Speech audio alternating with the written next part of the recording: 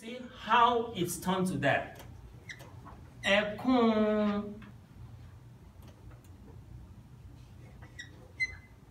Now, if you did use this with pinching your nose, you get that sound.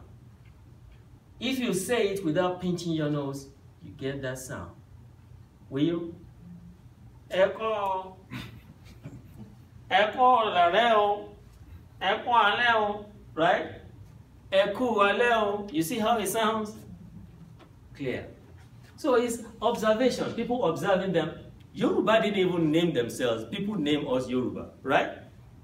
Yeah, because you can't explain what Yoruba is. Yes. I'm saying that I think maybe they are using that air as a sign of respect. Yeah, we discussed that. Is it second week? Second week. Yeah, we discussed that second. You are right. The air there is as a sign of respect, not only for elders, but for a stranger, and for everybody that you don't know. You don't know them yet, so you don't know who this person is. You can't just come to him and call him by name. And for the youth, we don't call adults by name. We have to attach, like in a Western world, they will say sir, but in Yoruba, they will say eh. And I explained that. So air means two things. Air could mean many of us, right? And could be one big of us.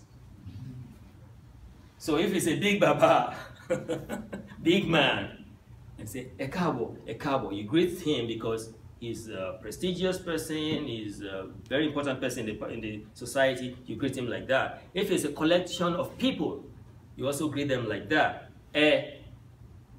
But you greet them not too close to you. They will be over there, right? Not too far also. Or could be far, it could be in a stadium. So you can say, ekabo. If it's a little child, Kabo. If it's a little child talking to an elderly person, ekabo, right? If it's somebody, his age mate, and it's a stranger, ekabo, still, out of respect. It could change in the next second, right? If that one open his mouth and start acting a fool, then you can change that word to, Mompato Sonny. Or when that O drops, that's the end of it. You have no respect anymore, right? That person doesn't have respect for you anymore when the O drops, right? But it's so hard.